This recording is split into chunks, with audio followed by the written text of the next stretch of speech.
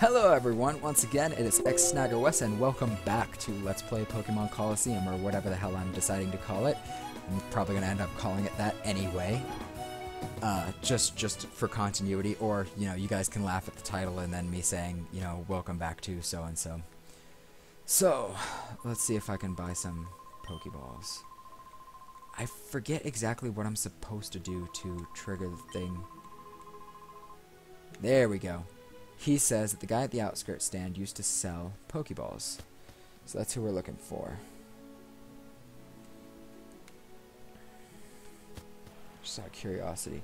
Okay, I am actually going to cut this episode a little shorter than the others because I only have I have less time in this episode to actually do things. I have to go out and do chores and stuff like that, and hopefully it won't get too much in the way. I'm gonna go out to the outskirts stand to hopefully buy some Pokeballs, because that guy said that the guy at the outskirts stand sells Pokeballs. If you notice, I'm trying to trigger the events in a certain order and maybe keep this down on time, you know, maybe keep this from being a very extended series, even though it probably will because I don't video edit yet and I don't actually plan to, as I said before. But I do plan on releasing these kind of staggered so that you're not sitting there waiting for them forever and then you never get them because I didn't record anything ahead of time. And so I can buy Pokeballs and Great Balls. There's actually a glitch to recycle Pokeballs and stuff like that, but I'm not going to use it in this game. At least I'm going to try not to use it until it probably gets like really extreme. Just get out, get out, get out. But yeah, so I'm gonna have a little fun with this. Alright, so now that I have Pokeballs, I'm going to go back and continue the game. I want to try to play along with the story. Maybe not do so many battles, or rather, I'm gonna do battles, obviously. Oh, something terrible is happening. A whole lot of scary men came here. I think I even saw those two creeps who took off in the truck earlier. Interesting. Okay. So let's go check that out. Actually, how's my party doing? Okay, my party's fully healed. That's awesome. Let's go check out those scary men. They're probably at the mayor's office.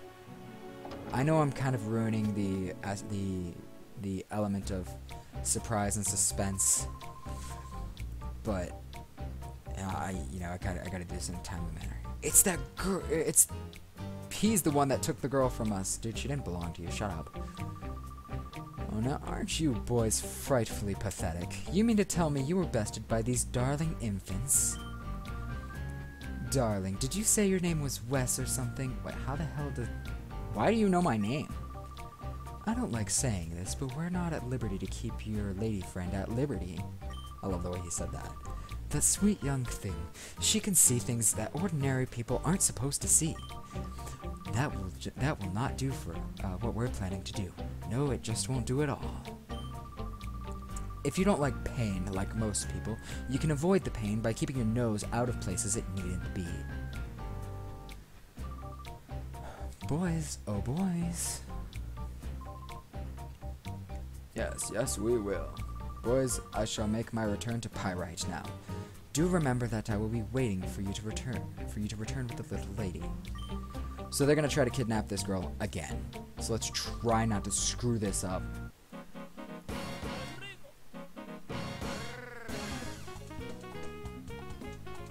So Miror B is kind of silly. I like his music. Hopefully we'll be hearing some of that later. So I cut him off guard earlier, and now he's apparently prepared to battle us. Let's see what he's got in store. Whisper and a low tat. It's not like special yet. We'll see how well he does with that.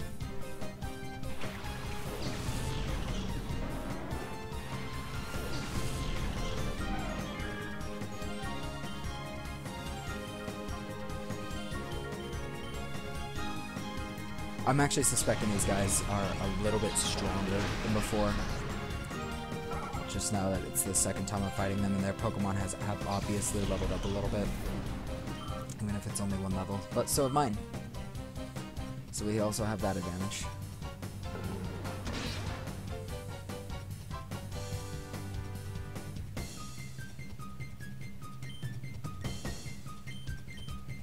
Oh, you know what? I never explained earlier about why it's kind of scary that these Pokemon can attack people. So say they have the HM moves like Cut and maybe not Surf, but Cut and Flash or whatever. That means that they could potentially blind a person, or you know, cut them up and seriously hurt them. Not to mention the fact that a Charizard can melt rocks. Imagine what a Shadow Charizard would do to a human if they were told to attack them. And that's why these guys are a little bit scarier, or that's why this game is a little bit darker, why these Pokemon are a little bit scarier than normal Pokemon, because of basically their Pokedex entries telling you just how powerful they really are. And here is the moment of truth. I said I wasn't going to be resetting the game or cheating or re-recording. I really don't think I should do that. But I'm going to try to keep this, I'm going to try to capture all of the Shadow Pokemon, at least to some extent. I may go a little cheaty later on and maybe use the Pokeball glitch if I start running low on stuff, but until then, I'm going to try to play it fair. And if I lose, I lose. If I win, I win. If I lose the Shadow Pokemon, there's probably going to be another chance to catch them anyway. And if not, that's kind of a shame because, you know, this game is pretty unforgiving. But I am going to try to get all of these Shadow Pokemon in the end, and even the Ho-Oh, which you can get at the end of this game.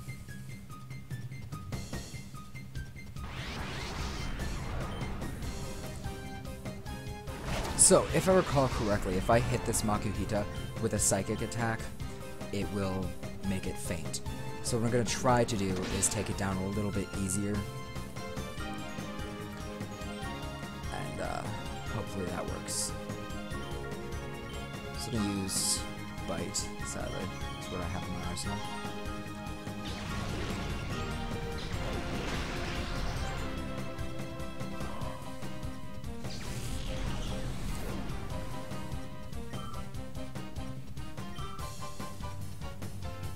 Oh yeah, another thing too, if I get suggestions for nicknames for my Pokemon, feel free to put them in. I will actually take some suggestions and name some of my Pokemon.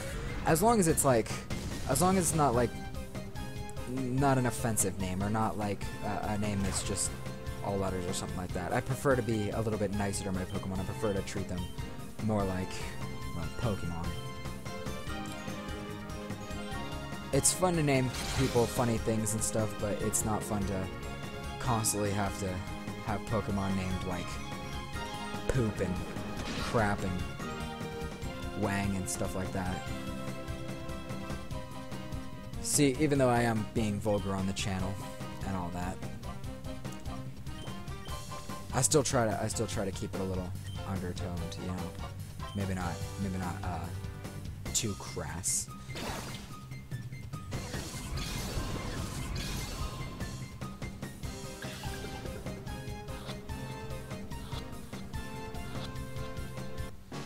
Woo! First try. So happy.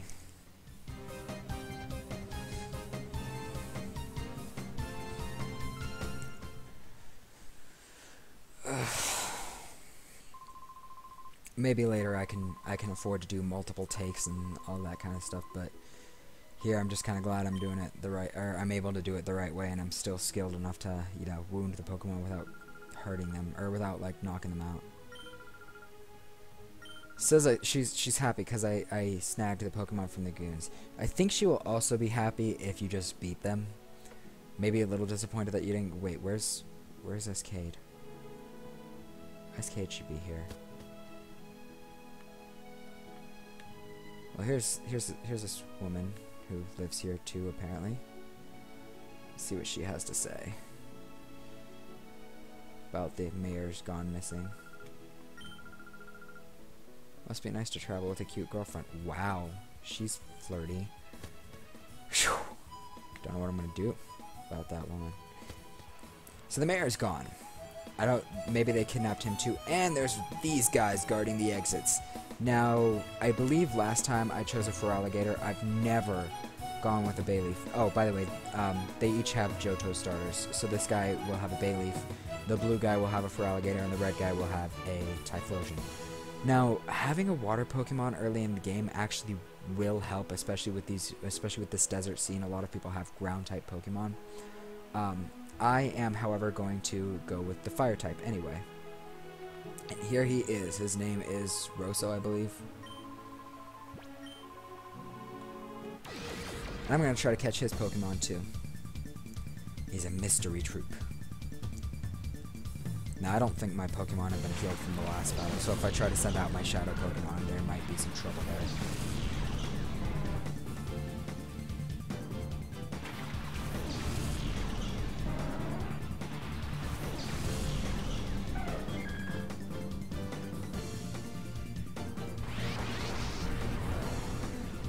Okay, so I have a little time, so if I go over in this battle, it's not such a big deal. I'm looking at my timer here, making sure I'm not taking too much time away from my chores and stuff. This is the cool thing. In the beginning of the game, if you know anything about your Pokemon types, if you know the type matchups and everything, it's actually really nice because you get that advantage to take them out really easily early on in the game. Lowering my accuracy, I see. And by the way, with this game's theme being double battles, it also adds another level of difficulty. Not only that it's just double battles, but that the Pokemon tend to be higher leveled in this game. And this game may not go on for very long, but it is a much more difficult game than the main ones in the series, or the one that's in the main series. And it's also a bit darker timeline. I like what they did here with how they were doing the game. So that's kind of frustrating. That's even more frustrating.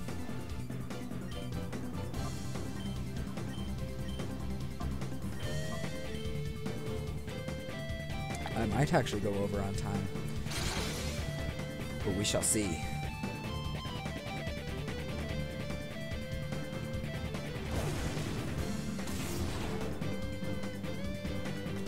Love this. My Pokemon are so strong I don't actually have to heal in between all of my battles.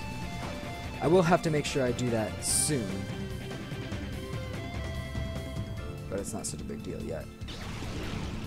So there's a chance that either my Umbreon will miss the next turn or that Quilava will use Dig again. However, I'm still going to attack it instead of the Spoink with my Umbreon, just because I know how much damage Bite and Secret Power will do to it now, and I'm not sure how much damage my Espeon can do to this Quilava, and I don't want to kill it, I want to capture it. Even though later on in the game I can capture it. I just don't want to take any chances with this. Like that. Chances like that are common here.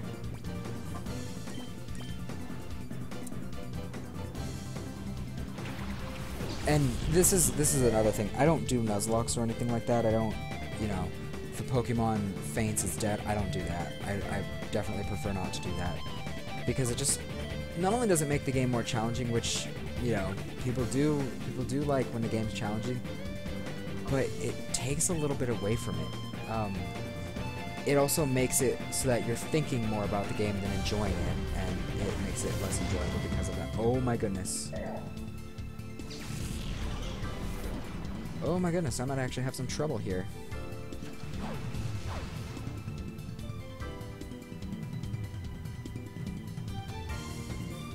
Alright.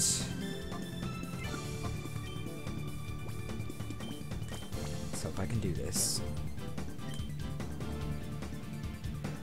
I am cutting it kind of close.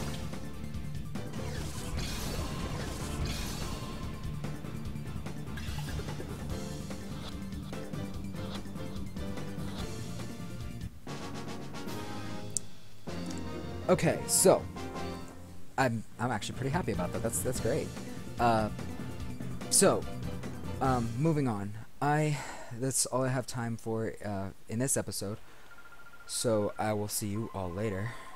But In the meantime, I'm going to try to stick to like a weekly upload schedule if I can, and I'm going to upload 1 episode a week. So today I'm going to upload the first video, and then next week, maybe on Saturday, I think, I'm going to try for Friday, Saturday, or Sunday. I'm going to try for the weekend, because that's just how it works for me best. I'm going to try to upload more. And I don't know what my recording schedule is. Honestly, my recording schedule is not weekly. I do know that for a fact. It's a little less than weekly because I'm kind of busy all the time. But when I get time, I will try to record more episodes so you guys have more to watch. And I don't know, maybe have something to do in the time between me updating fanfics and reading stuff and giving feedback and all that stuff. I try to be social, but it's kind of tough sometimes, you know. Like I said, I'm always busy. And yeah, see, there I am already, overwriting the other file. And I wasn't even that far in the other file, I start recording. But I will see you guys in the next episode. Leave comments, leave a like or a dislike, whatever you feel like doing, and maybe subscribe if you want to see more updates and stuff on this series. It's not so much about the game, but you know, I still feel like it could also be entertaining. And I will see you all later.